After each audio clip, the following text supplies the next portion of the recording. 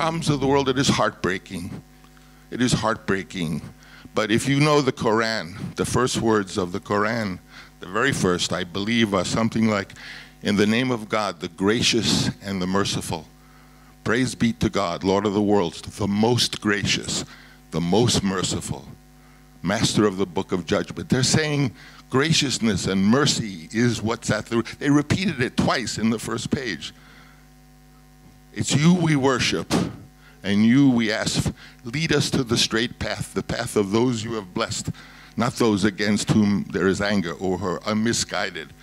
So anyone who knows this beautiful religion, this beautiful, that was the height of civilization in the 13th century, the Arab civilization that we had that gave us mathematics and science, everyone knows that at the root of that religion, the two most important words are that God is gracious and God is merciful, and we trust to that God to deliver us from this misunderstanding that is doing these terrible things that are hurting people. God does not want people to be hurt. God is gracious, God is merciful, and that's what I have to say.